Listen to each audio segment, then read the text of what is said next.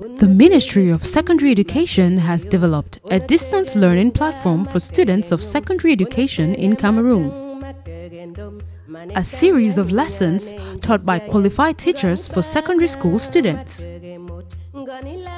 Under the stewardship of Professor Pauline Nalovalyonga, in collaboration with the Ministry of Posts and Telecommunications, Camtel, CRTV, and UNESCO. We are introducing distance learning as another teaching and learning method which is different from the traditional classroom setting that you are all used to. In the distance education mode, you are not with the teacher in person, so take your time, relax, listen to the teacher, take down notes and visit the following links for any questions or answers to your questions. Take it in your stride. This is Cameroon's solution to COVID-19 and beyond. Professor Nalovalyonga, Minister of Secondary Education. Welcome to this learning session. I am called Ba Oma Cynthia, a mathematics teacher. This lesson is for upper set science. But before we dive into the lesson, I would like us to look at the assignment in the previous lesson. Write down the Riemann sums of the following definite integrals. So we have A, the integral from 0 to 5 of 4x dx, and the integral from 0 to 2 pi of sine x dx.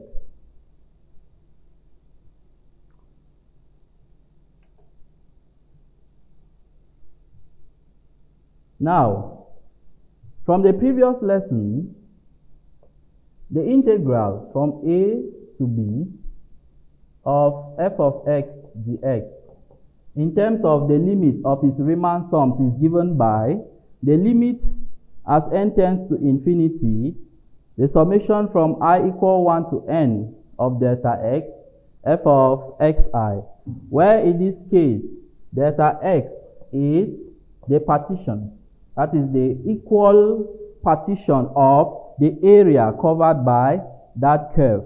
So, if we want to partition our interval, we are at 0 to 5 of 4x dx. So, in this case, our delta x will be given by 5 minus 0, all this on n. So, we want to give it n equal partitions, which is 5 on n. Now, what is the function there? Of course, f of x is 4x. Now, the next thing, how do we get the expression for each of the rectangular strips at any point in time?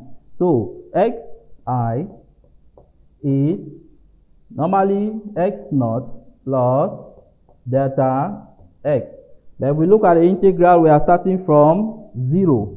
So, xi is delta x, which is 5 on n. So, this is a particular rectangular strip at any point in time that you can pick, where I varies from 1 right up to n. So, if you want to get the length of each strip, we have f of xi, and in this case, it is 4 into 5 on n, which is 20 on n. All right. So, if we proceed to apply the formula there, then the integral from 0 to 5 of 4x dx, to write it as the limit of its Riemann sums will be the limit as n tends to infinity, the summation from I equal 1 to n of delta x, which is 5 over n times the f of xi. F of xi, in this case, we have 20 over n. So if we do that properly, so this is this is x naught plus I delta x.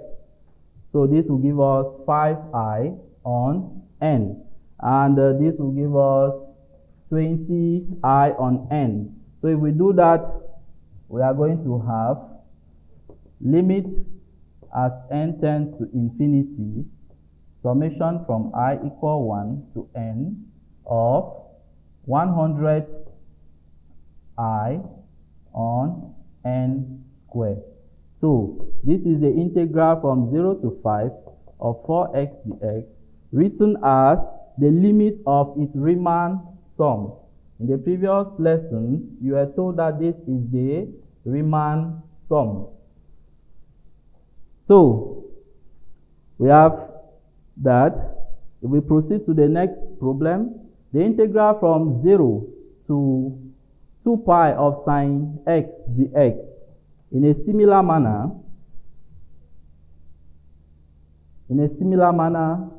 delta x is our interval 2 pi minus 0 on n, which is 2 pi on n. So this gives us our n equal partitions of the area under that graph. And xi, x naught plus I delta x. So in this case, we are starting from 0. So we have 2 pi on ni.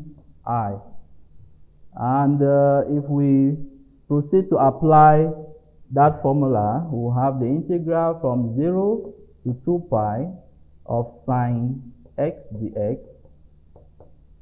In terms of its Riemann sums, can be written as, now before this, we need f of xi. So we need f of xi, which will be sine of 2 pi I, all this on n. So we are going to have, that is, limit as n tends to infinity, summation from I equal 1 to n of delta x. Delta x here is 2 pi on n. So we have delta x, and f of x is sine 2 pi I on n. So this gives us the integral from 0 to 2 pi of sine x dx as the limit of its Riemann sums. So this is the Riemann sum for sine x from 0 to 2 pi. So I want to believe that some of us had this correctly.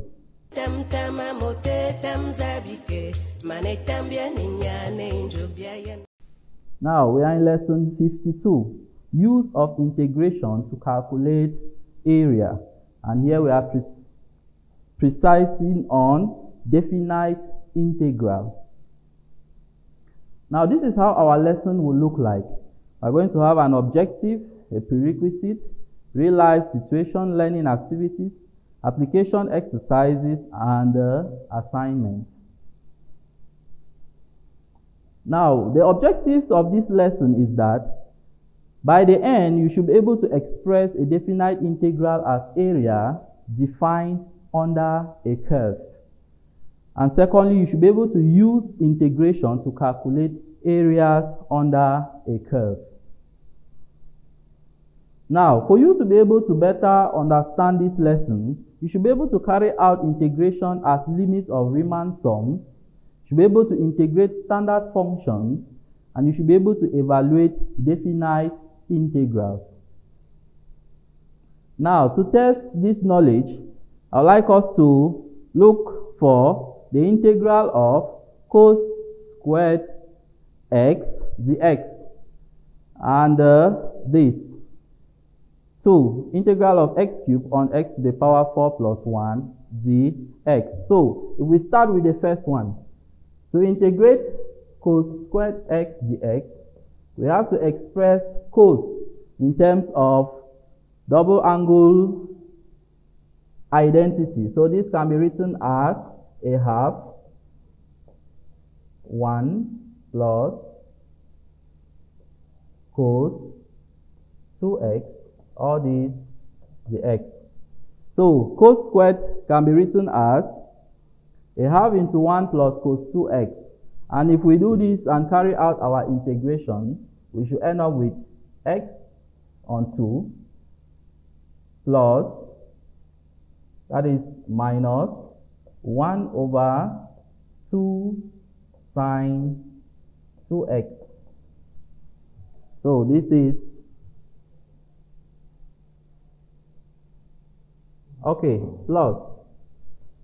plus 2 plus 1 over 2 sine 2x.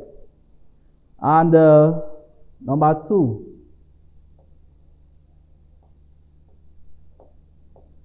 the integral of x cubed over x squared plus 1 dx.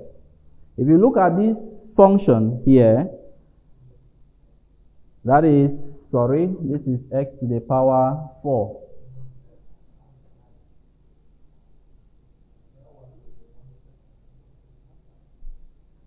X to the power 4. All right, there is a small issue here. Now, if we send this out, we have a half integral of 1 plus cos 2x dx. And this is a half. If we carry out this, we have x plus 1 over 2 sine 2x. So if we send this inside, we have x on 2 plus 1 over 4 sine 2x. All right, so this gives us the answer.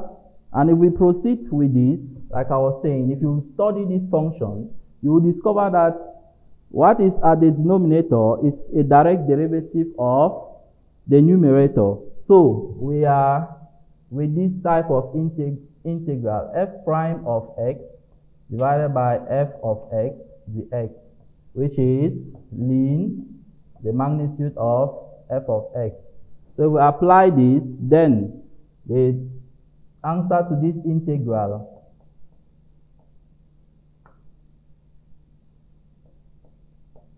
is the ln of x to the power 4 plus 1. Okay. Now, in the previous lesson, we have defined the area under a curve in terms of the Riemann sums, and this is what we had from the previous lesson, where delta x gives us n-equal partitions of the set, and the xi is any particular strip at a given point in time.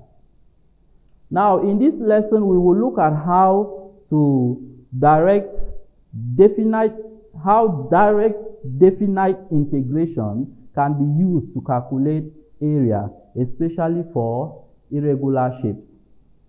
For regular shapes, we already have formulas that have been given. For example, a square, a circle, triangle. We have their formulas. But what if the shapes are irregular? You cannot tell what they are. Now, this is a real-life situation. A surveyor wishes to calculate the area over a piece of land. After proper measurement, he discovered that the land is bounded by the function x into 1 minus 2x together with the x-axis. He discovered that this land is bounded by this function together with the x-axis. So, how can we help this surveyor calculate the area of that piece of land. So you might not be able to do it, but I believe that by the end of this lesson, we would have seen how you can use integration to calculate the area of that piece of land. Learning activity.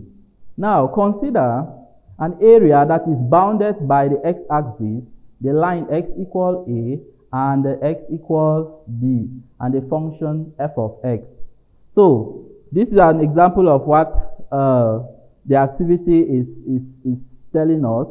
We have, this is the area bounded by this line x equal a, x equal b, and the function here is f of x. So this is what we have, an area that is bounded. Now, split the area into vertical strips and treat each strip as being approximately a rectangle. So, if you divide this area into smaller rectangular strips with equal width, so in this case the width is the x. Take a particular change for all the rectangles. Now, let A represent the area of the strips from x to x equal xi. So, at any point in time, x star can vary. X star can be here, it can be here, it can be here. So, x star varies according to the number of strips you have in your partition. So we are assuming that we have equal strips with equal width. Now the area of one strip is approximately that of a rectangle. So if we consider one strip that is from here to here and going up, you discover that it gives you an approximately a rectangle, and in this rectangle the width is delta x. The width is delta x, and now the height is given by some y, and that y is given by what? F of x.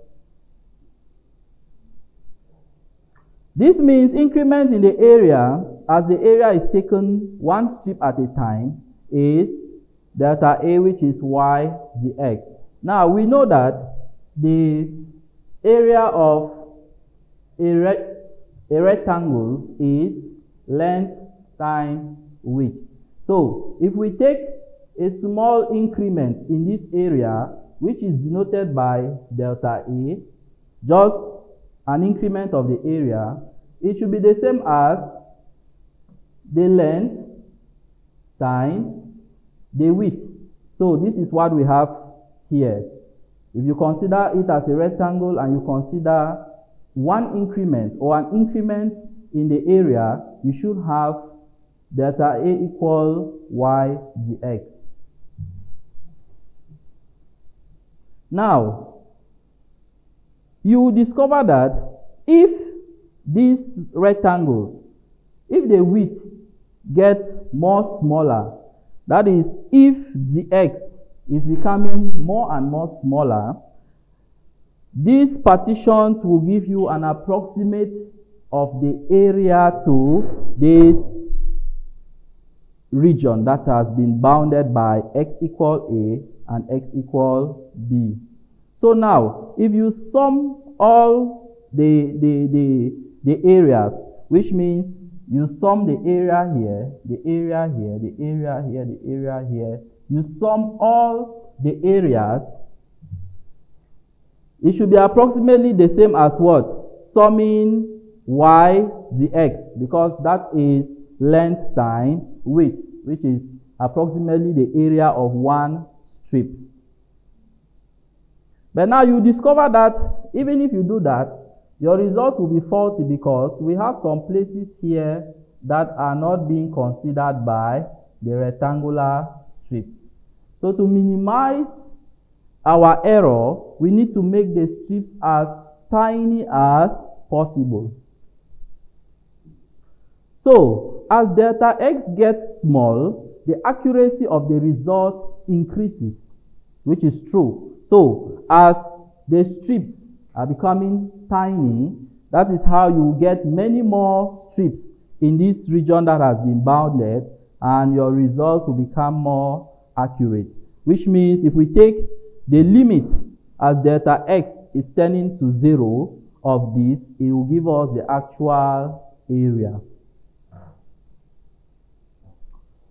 Now also, we are saying that if delta A is defined by YdA and dx tends to 0, it becomes the actual derivative of the area with respect to the increment x.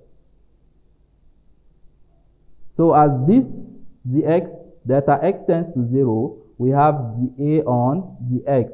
So dA on dx becomes y. And if we proceed to carry out integration to be able to get the area, then we are going to have the integral from the integral over dA is the same as the integral over y dx. And as a result of that, we will have the area under the region that has been bounded as the integral from x equals a to b of y dx. So this is how you can get the area under a curve or for an irregular shape using integration. You apply the area from a to b of y dx, where a and b are the bounds of the region.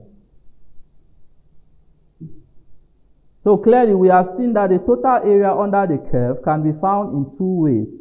This either we take the limit as dx tends to 0 of the summation of y dx, or and the integral as a tends to b of y dx.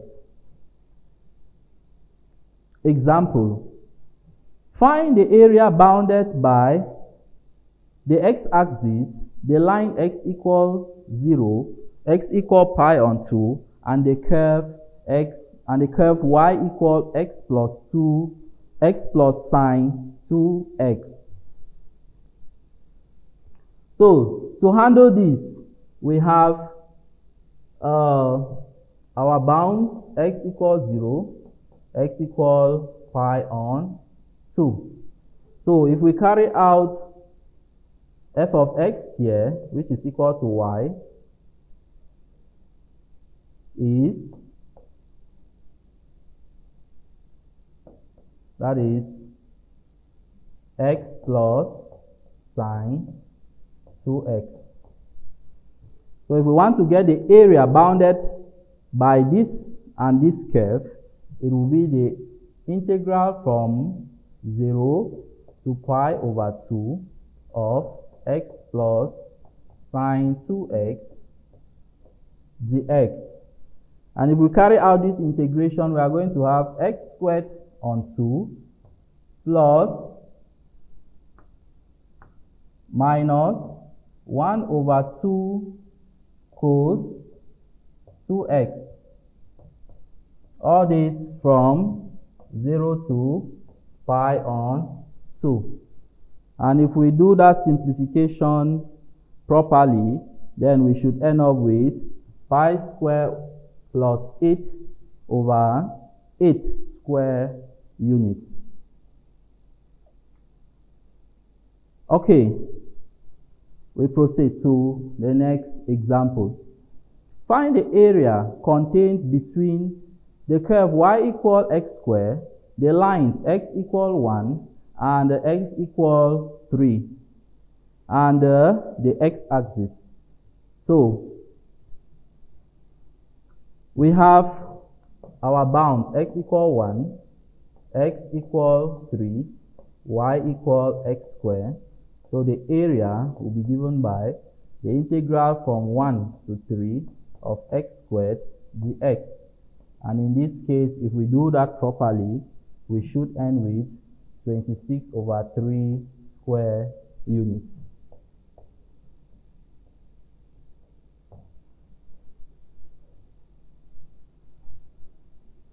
Exercise. Find the area in the region contained between the curve x squared minus 4, the lines y equal 0 and x equal 4, and the x-axis. Find also the area in the first quadrant bounded by the curve y equal 4x minus x squared and the x-axis. So this is our application exercises. And if we proceed to solve, we have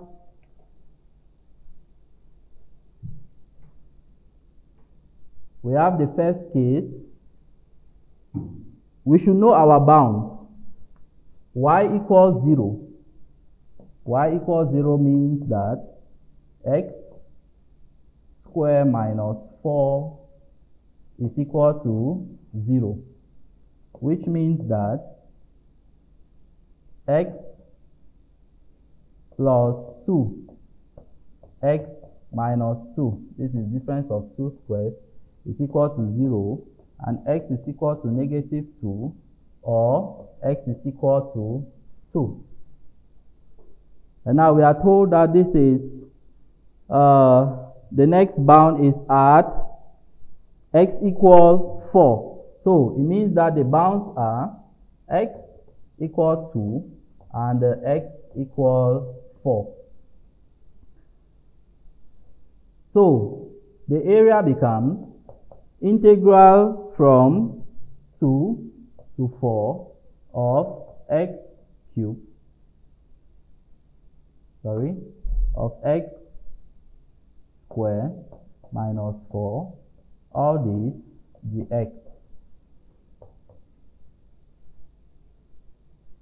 This gives us x cubed over 3 minus 4x from 2 to 4.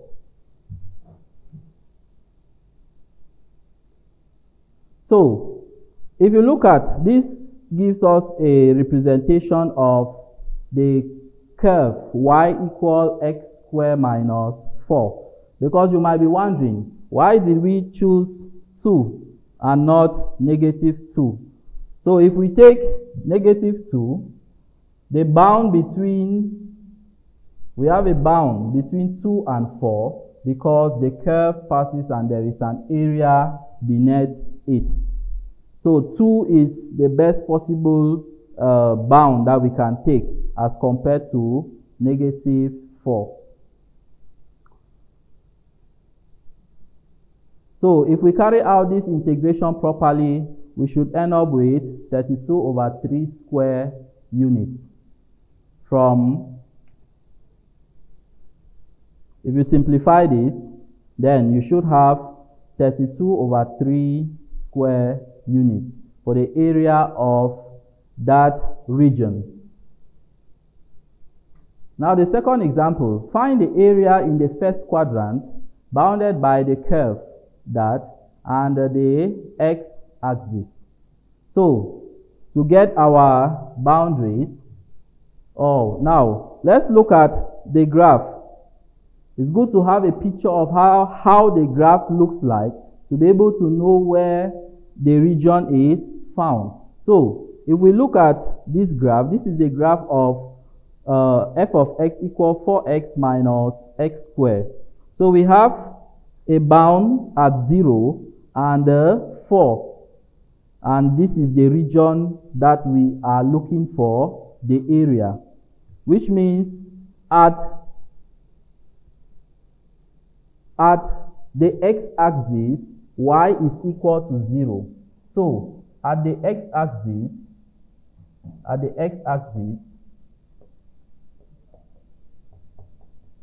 y is equal to 0.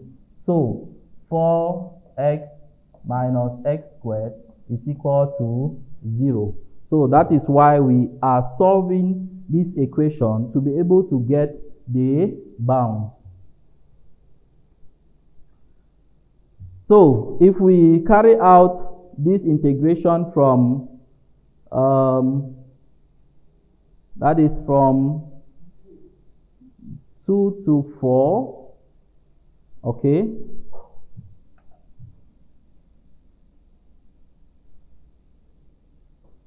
now we are carrying out the integral from 0 to 4,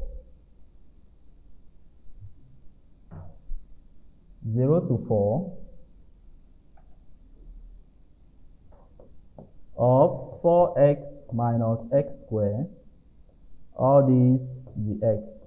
So this will be 2x squared minus x cubed over 3 from 0 to 4.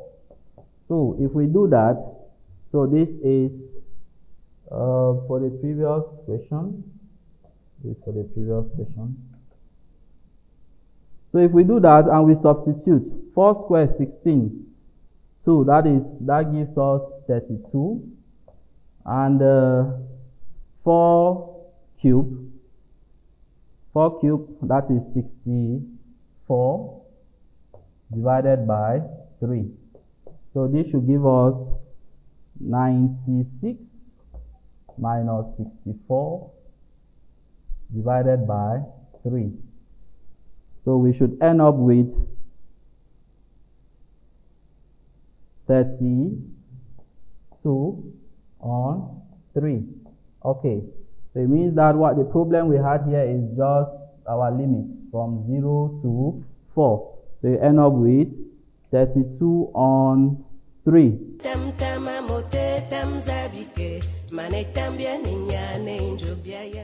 We move to application exercise. Find the area in the region bounded by y equal e to the x equals 0 and x equals 2. And also we have y equals 0 and x axis.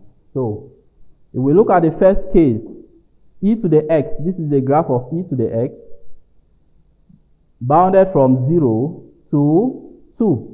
So to get the area in this region, we carry out the integration from 2 to 4, since the region is from 0 to 2. So we have from 0 to 2. This should give us e square minus 1 square units, if you do that appropriately. Now, the graph of the region bounded by 7x minus 3 minus 2x squared, y equals 0, and the x-axis. Now, at the x-axis, y is equal to 0. So we have the bounds at a half and 3. So if we have a look at the graph of 7x minus 3 minus 2x squared, we have the bounds from a half right up to 3. So we will be integrating from a half to 3 of that function y. And if you do that properly, you should end up with 413 on 24. Now recall the real life situation where we are to help this surveyor. We have a function y equal x 1 minus 2x, and we have the x-axis, and we also bounded by, together with the x-axis. So we have, at the x-axis, we have y equals 0, which means that x is equal to 0, x is equal to 0, and x is equal to 1 over 2. So we will be integrating from 0 to 1 over 2, the area of that region.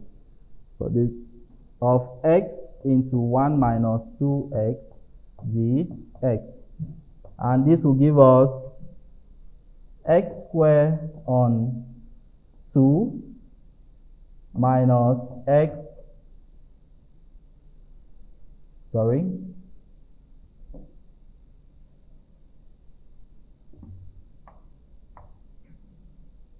If we expand that, we are going to have integral from 0 to a half of x minus 2x squared. And this will be the same as the integral from 0 to 1 over 2 of x squared on 2 minus 2x cubed on 3. That is from 0 to a half. And if we carry out this simplification, if x is 0, it goes off. If x is a half, we are going to have 1 over 8. And we are going to have minus 2 over 24. 2 over 24. And if you simplify that correctly, you should end up with, that is LCM 24. This is 3, so you should end up with 1 minus 1 divided by 24 square units.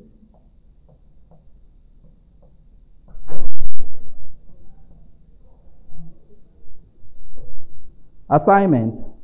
Find the area in the region bounded by y equal x e to the x square, x equal 1 and x equal 5, and b y equal 2 to the x equal 0, x equal 4, and the x-axis.